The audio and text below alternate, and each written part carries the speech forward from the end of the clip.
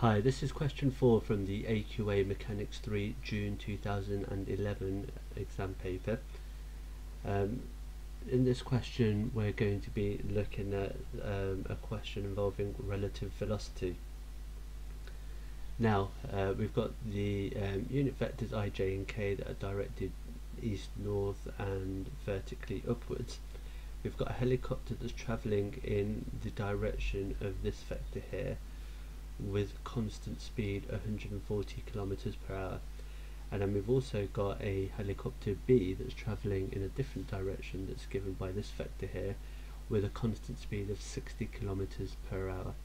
Now the key thing to note here is that we're given the direction vectors, and we're given a speed for each of helicopter A and helicopter B.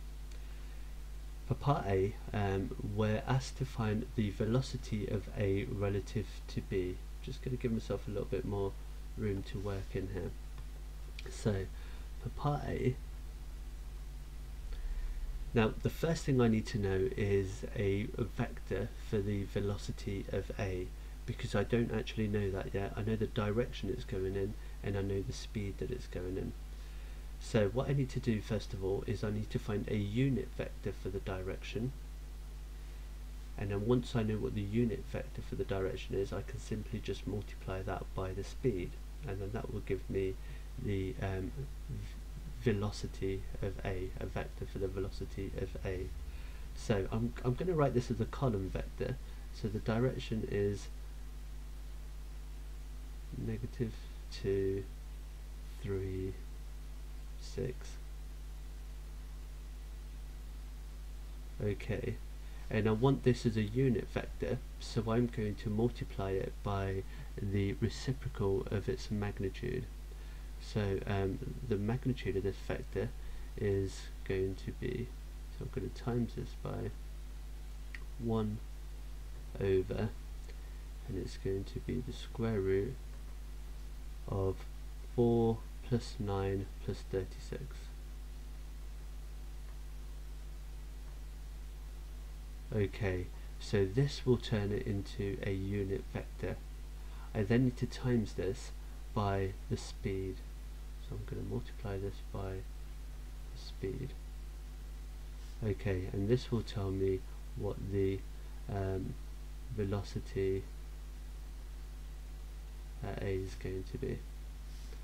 So that is going to be 13, so 1 over root 49, which is going to be a seventh.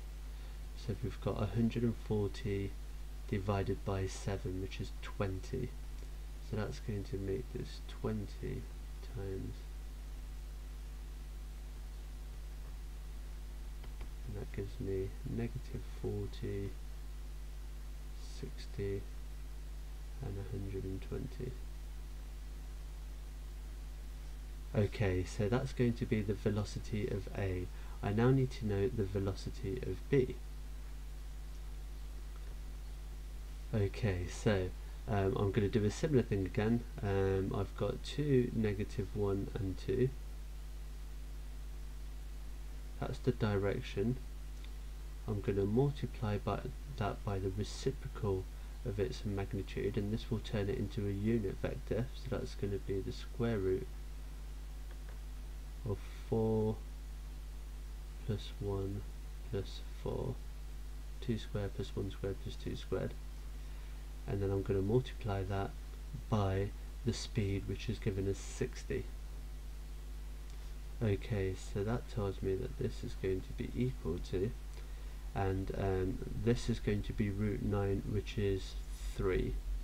So we've got a third times 60, which is 20, and then I can multiply this by 20, and that's going to give me 40, -20 and 40. Okay, so now we've got the velocity of A and B. We need to find the velocity of A relative to B. So I've got A relative to B.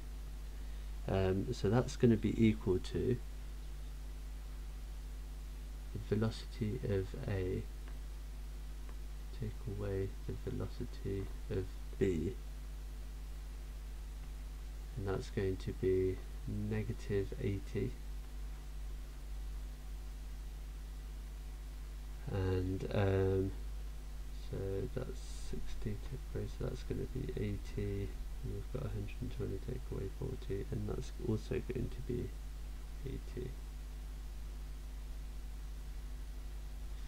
Okay, and there you go, that's part A. We've now got the velocity of A relative to B. Okay, moving on for part B, so a little bit more room here. Okay, initially the position vectors of A and B are given by this here, so this time we've got a position vector for A and a position vector for B, and we want to write down the position vector of A relative to B t hours after they leave their initial positions. So we want our we want A relative to B, so and that's going to be equal to and we want the initial relative displacement, so that's going to be this subtract this, so we've got 4, negative 2, 3, well A was initially, subtract negative 3, 6 and 3.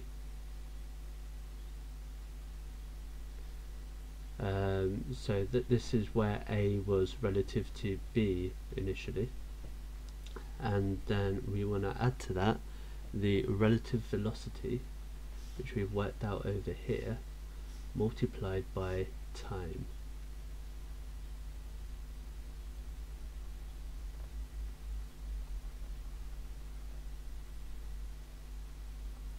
Okay, so that's going to make this so we've got 7 take away 80t, we've got negative 8 plus 80t, and 0 plus 80t, so 80t.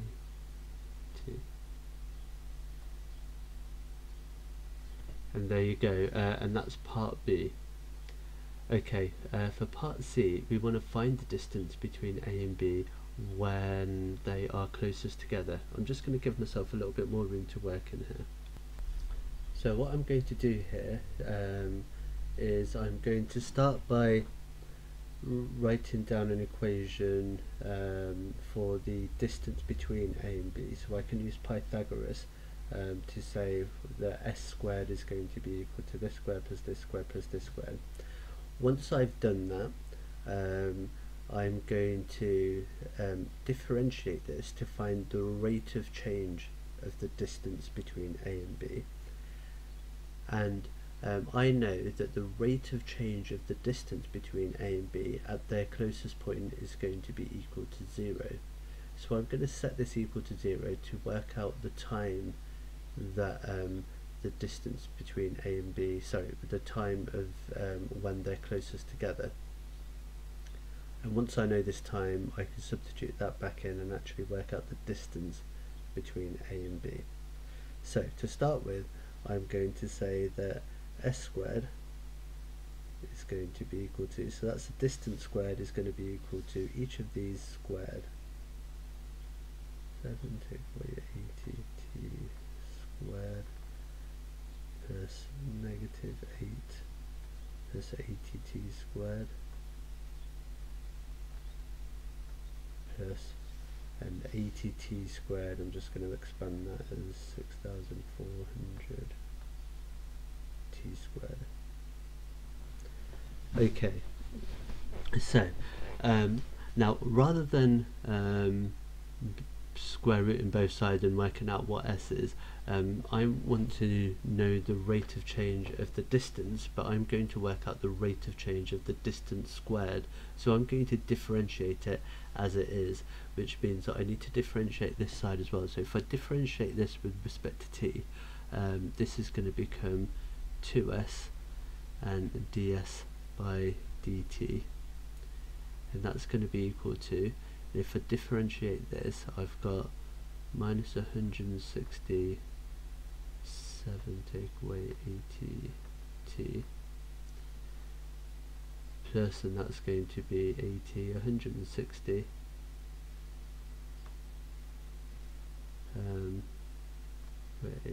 plus 80t, and this here is going to be 12,800t.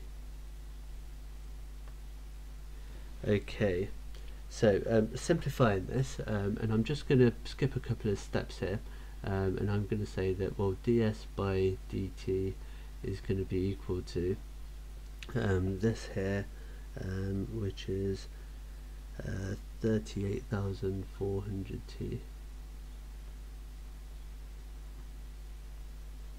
take away 2,400 over 2s. Okay, and I want this rate of change for when they're closest together to be equal to 0.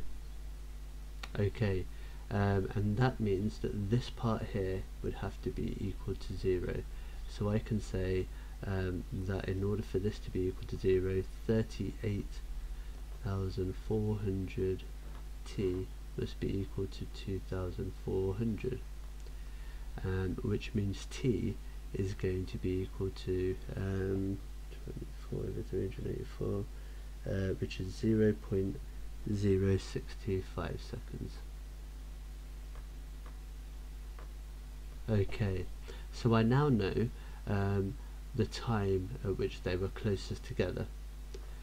So I now need to use this to work out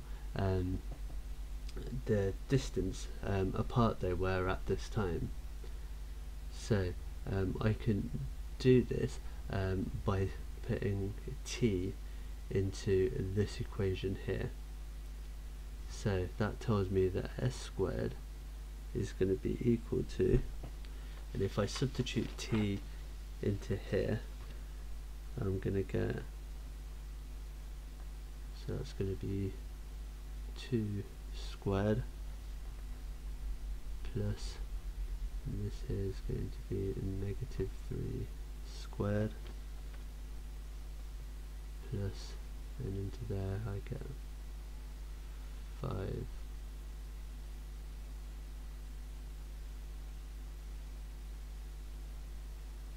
Sorry, that's 25, I beg your pardon.